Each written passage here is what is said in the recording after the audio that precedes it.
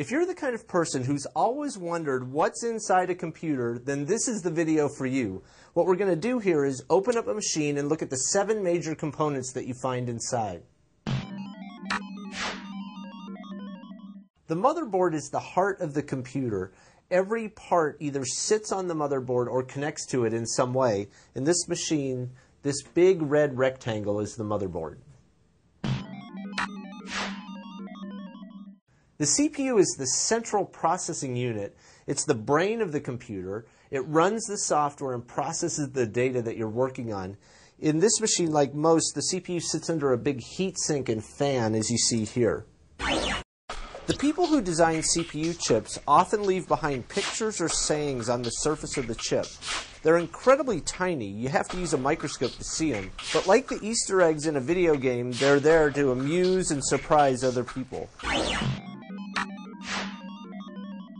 The RAM is the random access memory, and it sits right on the motherboard. It holds the data and the software that you're currently running. On most motherboards, you'll find 1, 2, or 4 banks of RAM. Adding RAM to your machine is a really simple way to speed it up. This is what a stick of memory looks like. To add it to your machine, just find an open slot on your motherboard and slide it right in.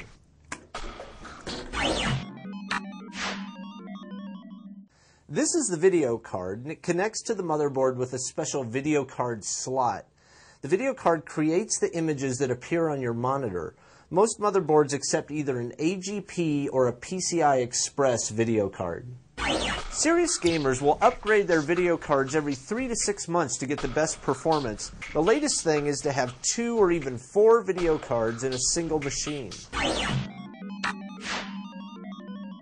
The power supply usually sits at the top of the case, and surprisingly, it supplies the power that the computer needs.